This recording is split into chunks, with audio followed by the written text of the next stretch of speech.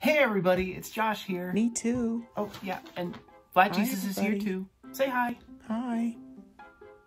I wanted to introduce you all to somebody new. This is Millie.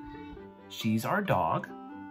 She is a Havanese. She is 8 pounds and 9 years old, and she's all puppy. When she was an actual puppy, I taught her a few tricks. Maybe some of you all have pets too that are able to do some cool tricks. You know, Millie loves to do tricks, and not just because of the treats, although admittedly, that's a big part of the draw. But it's also because of the relationship. She loves the connection between me and her. To be able to do these fun little tricks together, she loves the connection. She loves the relationship. She knows that I put in a lot of time, and that memory kicks in whenever we're doing these tricks. That time and energy that we spent together when she was little. Now, my son, Josiah, tries to do the tricks with her too, but as you can imagine, it's been a little bit different. In fact, the clips that you're watching right here is probably the most successful she's ever been at doing these tricks with Josiah, because he hasn't put in the time, he hasn't put in the energy, he hasn't built the relationship yet. It's wonderful that apparently it's starting to pay off now. A lot of you probably know what a shepherd is. You may also know that Jesus once called himself the Good Shepherd. What did he mean by that? It's that Jesus walks with the sheep. He takes them where they need to go. And when they get there, the gatekeeper says, "Who's there?"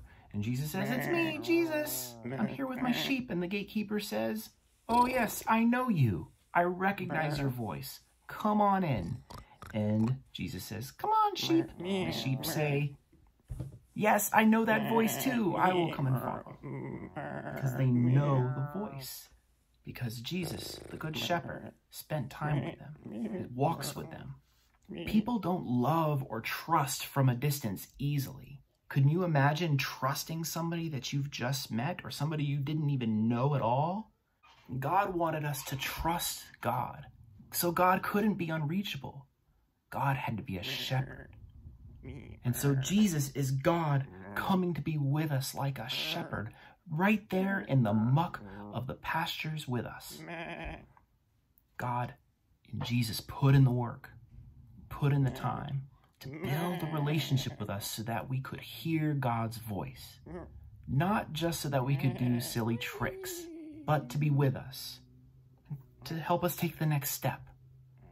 You know, good parents, good teachers, good pastors, good leaders of any sort can't make bad things go away all the time.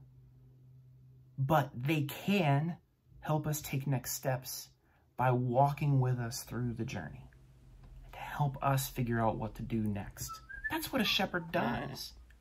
And God continues to walk with us like a good shepherd, even in the midst of this terrible pandemic. Remember, God put in the work. So while God doesn't always make the storms of life go away, God does walk with us through those storms like a good shepherd.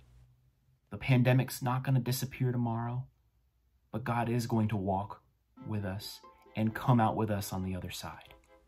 Maybe, just maybe, we could learn a lesson from our Good Shepherd and not try to solve each other's problems or try to cover over our pain, but share our pain with each other, listen to each other, and walk with each other through the storm.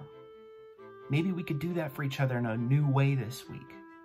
Maybe there's somebody in your house or somebody that you're Zoom conferencing with that might need an encouraging word or an encouraging note or just a listening ear.